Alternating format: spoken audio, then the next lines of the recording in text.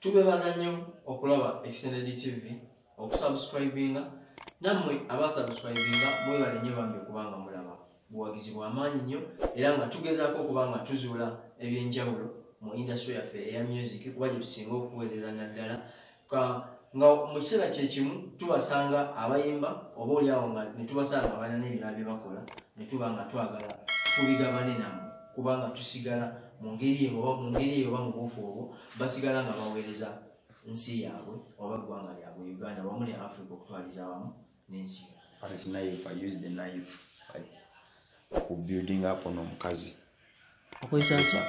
palette knife kali awo kaso next time ozanja kulambuzaako mu workshop yange olabe engeri kikolamu nga nakubisa kaso kata palette of building up omukazi w'olaba sakozesa brush ate nga bino ebirala byonna byonna nga bwe kiri wasiigisa wakozesa kambe I was trying to communicate something about my story. However much you struggle hard, however much you work hard, tomorrow you have a bright future. And the future is in your heart. And that's why I was.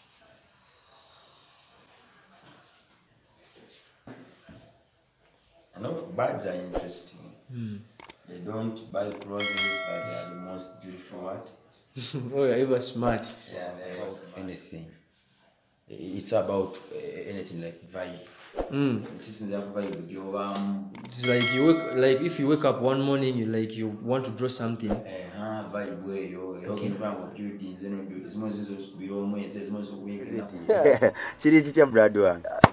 Banga dene nako mukulaba twali okushoya Maddox nga ndaba oli bizo kwata ebifaananyi okuba ne wali era nga ngezaako kuweereza ggwanga ekituufu naye gwoweereza bulungi naye gw'osiima oba obeereyo n'ogaba kibulamu era siga sisiima nsantidde wano naawe naye waggulu w'okusiima n'ekitiibwa ze nkunoonyezza kiri kikyakiyo bulungi obulamu bulungi tukyagezaako kibuga mwana kisirifu namwe eno ndaba wasirifu nnyo eno eba wasirifu engeri gye tubeera mu kyalo abannyo batambula omulabi waffe wa Extended TV tuli Makindye Makindye ku kooti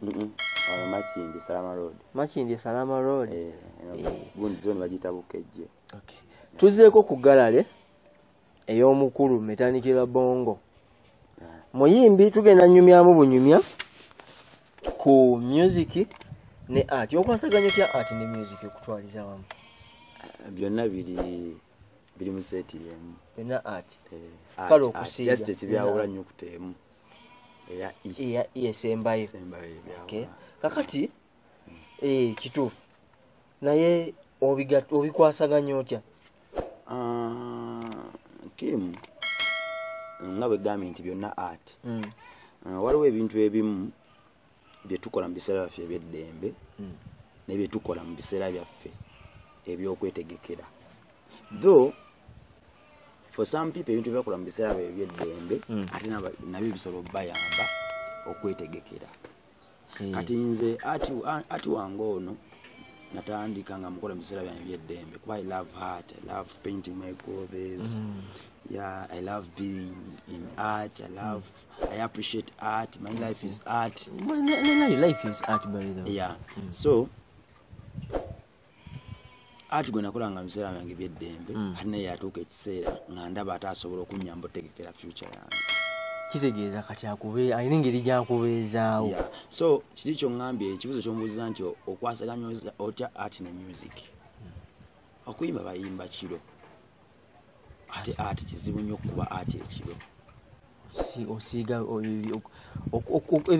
ebifaananyi bino okuba nti obisiiga kirimu okuba nti watendekebwakoko oba weesanga weesanze nga mbikola just yala yannuma nnyo wali ebiseera binansulira ku luguudo kati nga lwaki osobola ku luguudo nalina challenges nyingi nnyo ngaokola story yange wenjikunyumiza tusobola okusula wano netukeesa netufumba obuugi netunywa netufumba akawunga kaffe tulya nga tukyali ku story emu ate eyo nagitandika ndi ku luguudo bwenatandika nga ndikulu ate satandika era kuba bifaananyi satandika nakuba bifaananyi natandika nakupaintinga ngoye zange lwaki nti bwenatandika okuyimba bwenayingira okuyimba ate nagenda okulaba nga ate siina ngoye zakunfaananya nga bayimbi kuba nalaba nakula manya abayimbi baba smart nnyo ate ngaomuyimbi kitegeeza omuyimbi tuba mushanga show business ino kuba ne weeraga naye nga kyolaga kiringa ng'ekyenjawulo olina okuba nga oli wanjawulo olabika bulungi ng'oli kabonero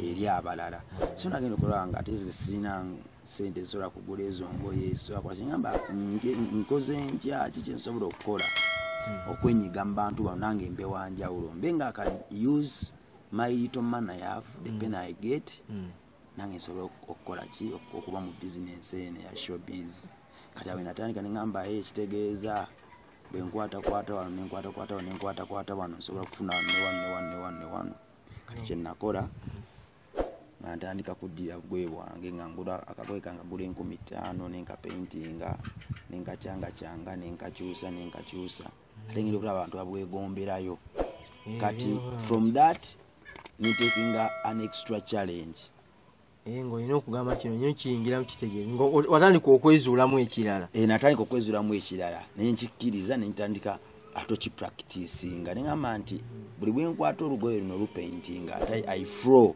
nga bwe nakwatanga peni n'olupapula ng'era nflowinga neŋŋamba ekitegeeza beside okuyimba n'okuwandiika nsobola ate okwongerako okusiiga n'okuyiiya ebintu ebirala around that nenkola art stroke art ate katonda nanyambirayo nesanga nga ekintu kininga ekiflowingire wamu kikwangulira nti okuba nti ozze kuyimba n'ebisiige byo bijjiramu kitambulirawo mukama badde akiwadde ekisa era n'engeri the way I dress up I'm like an art piece sogenda nolaba nga otambula nakyo my clothes you are an art piece I myself kakati nze siri art piece ya nalowooza n'okurebranding oba neyite art piece naye nene ate nga Metanik Rabongo mukama kyakiwadde omuntu zigenda kubuuza nnyo naye lwaki Metanik Rabongo Metanik Rabongo waki kuba nasomako kuko naye njjukira nti Rabongo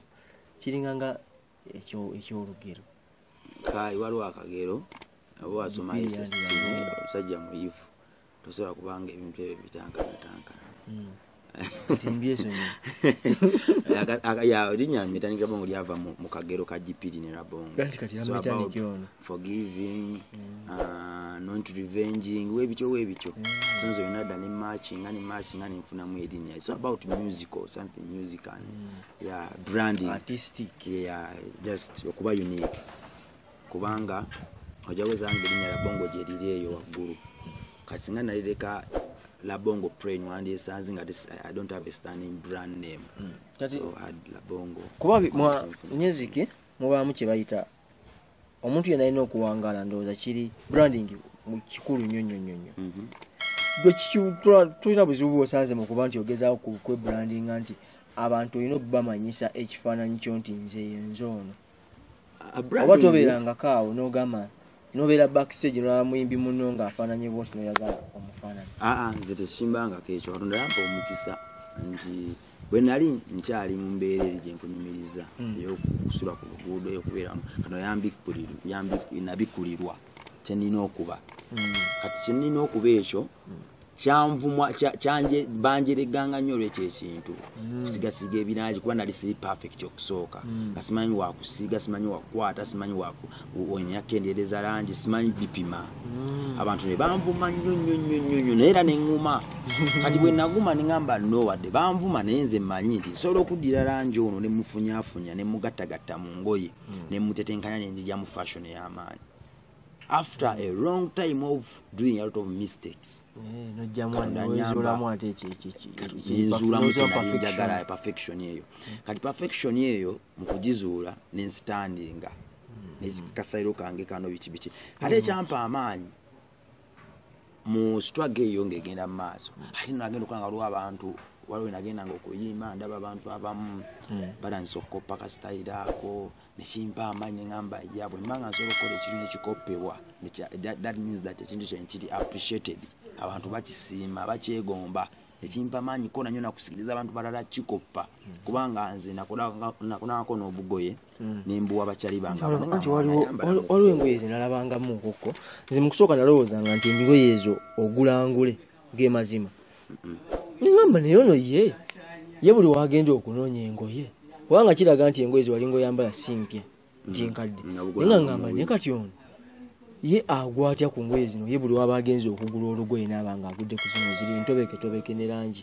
ey'enjawulo ddala lwaki nze yakikolanga ekyo nze yakyadingangako value gye walabangako nze yagattagatta nenkola ki nenjijjako kino nenjijjako kino nengattagatta kino nenyongeramu kino nenkendeza kino nenyongeza ku kino Katonda nanyamba nenkola ki nenfunamu ekyo kyennyini ekituufu gwe kyewalabanga kuba kati okuyimba oyimbidde ebbanga si ddene nnyo naye ng'era ddene 5 years now 6 years 6 to 5 years yeah.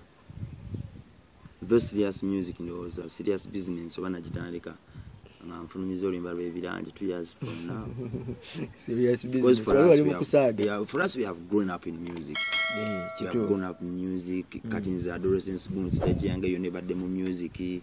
Buli kimu challenges zange zonna zibadde music. Tandika okulaba ngo obulamu obudde buli bwotaddeyo wandyagadde obuzzanga busasula. Then kati kyogamba nti no foka nti ogoyinze commercial oba otaze okutandika kubanga passion ne dream yali eri mu kizikiza kuba someone can dream nenga dream it in a light nga goma kukulota nenga toina joraba though sometime otuuka tetsa kituuka vision yeyo nefukira ddala kine ebako ne light nogamba nti no kati kanve mu kuyimba obuyimbi okwegoma mufune essanyu ate nsobola n'okufuna mu akaki kuba yinsi nobigattagatta nolabanga te life yeyongerayo etambula. Kitegeeza kati n'ogw'okusiiga nga art nti okusiiga ebisiige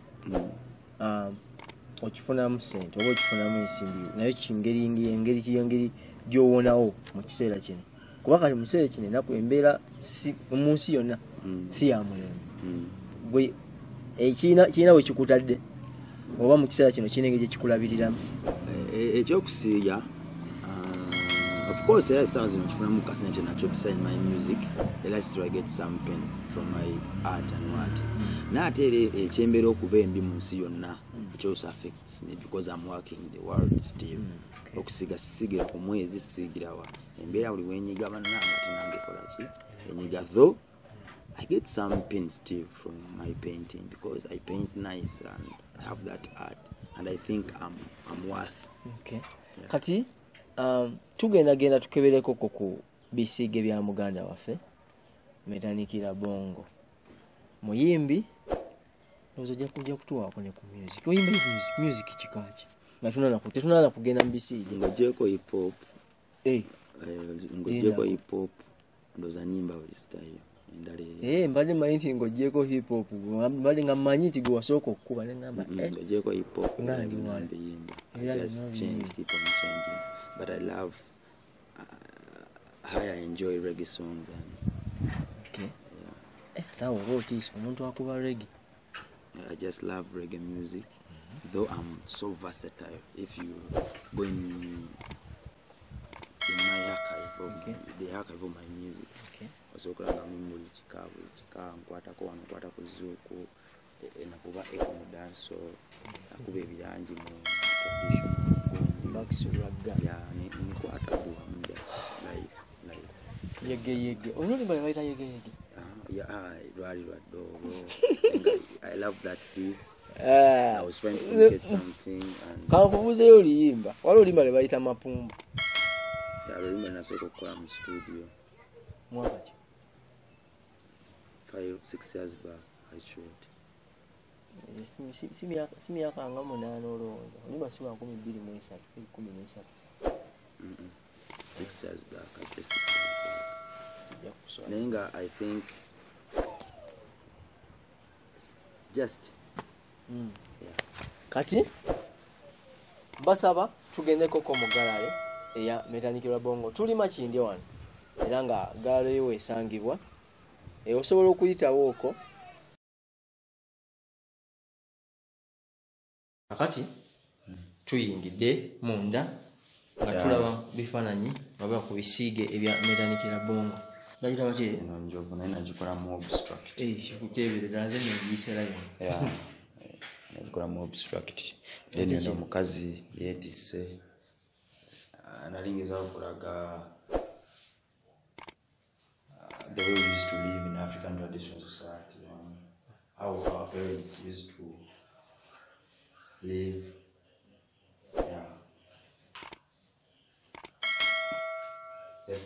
Just on nature, how Africa is beautiful, how Uganda is beautiful. Particularly, that's an ego. I really more abstract, just in a gata.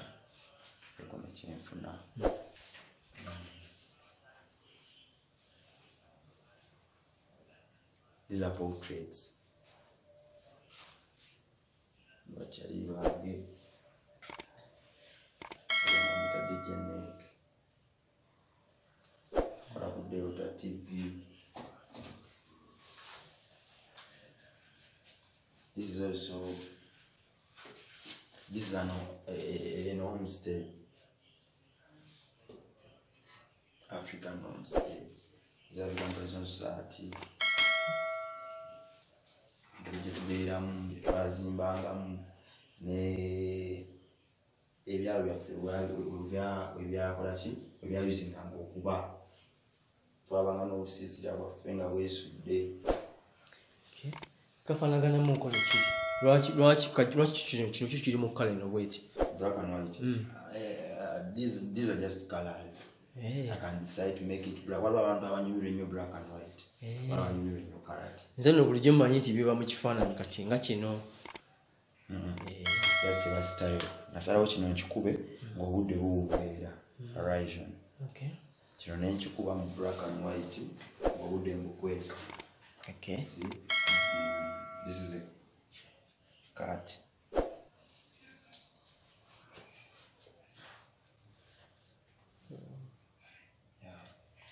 Your art is nice. Art is nice. Art is life. Yeah, I love this art piece.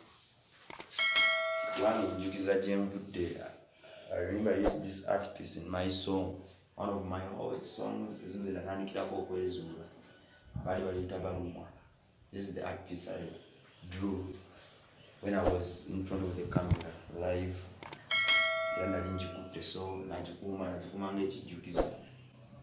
Yeah, I love this. Brand new again, Showman second one.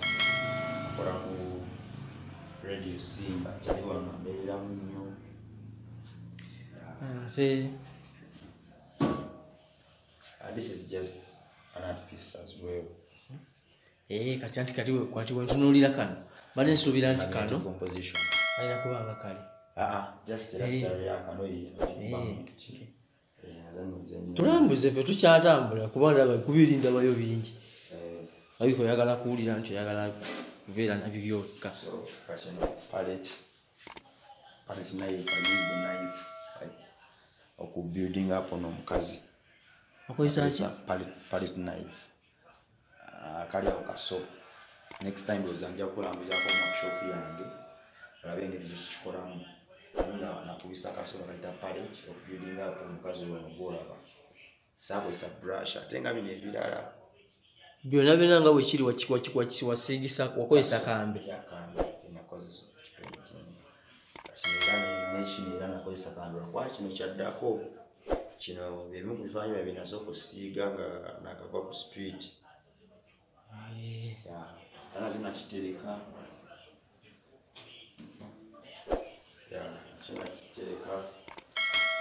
There's this piece here. Kino nga kiri real nyate labitamu. I was trying to communicate something about my story. However much you struggle hard, however much you work hard, tomorrow you have a bright future. And the future is in your heart. And that's why I was so creative about this. Then, what now is like any other? By the way, before we proceed, there is this one here. And that is still That's a campfire. That's a campfire. Let me help you with consider.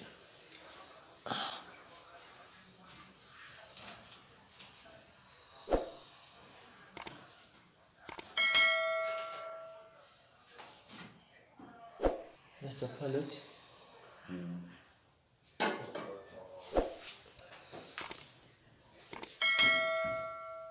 I know birds are interesting. They don't buy clothes, but they are the most beautiful one. Oh, you're ever smart. Yeah, they were smart and I admire them. Okay.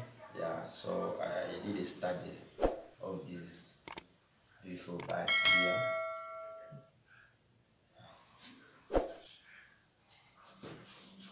Yeah. There is also on this one. So this is nature. It's all Kuba, and it's all Kuba.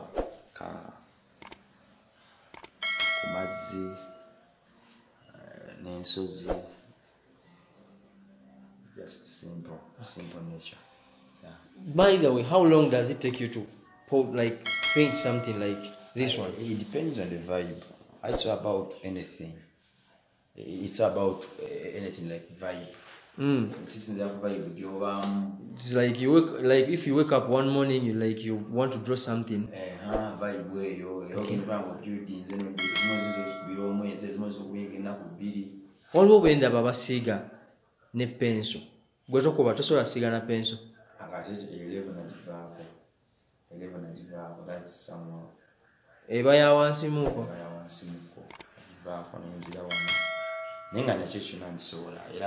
I respect still those people who use their hands to create some things. Yes, tumaze okulaba ku bisiige ebya Metanik Rabongo. Bisiige by'amaanyi nnyo ddala kiraga nti olina ekyenjawulo ekikukira kuko.